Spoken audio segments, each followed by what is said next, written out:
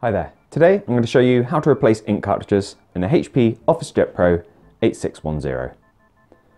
Now whilst the process itself is very simple, getting to the cartridges can be a little confusing if you haven't done it before. Now first of all, we need to gain access to where the ink cartridges are kept, which we do from the left hand side of the printer here. Just get your fingers in there and you pull, and this little fascia will flop down and hold itself there.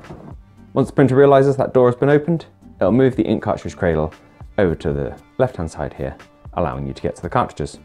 And to remove the cartridge, you just press on the front of it, compresses a little bit, and then it should come out nice and easy like that. Okay.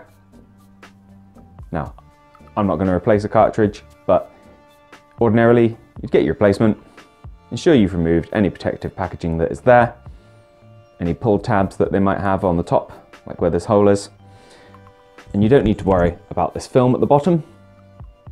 That gets pierced automatically as it goes into the printer.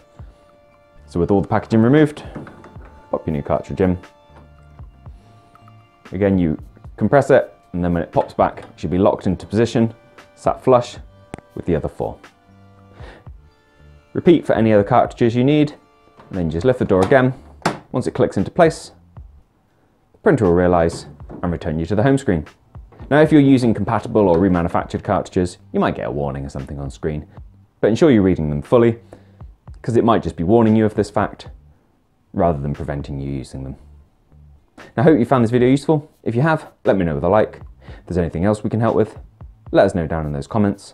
Otherwise, thank you for watching this video. We'll see you in the next one. Take care. Bye bye.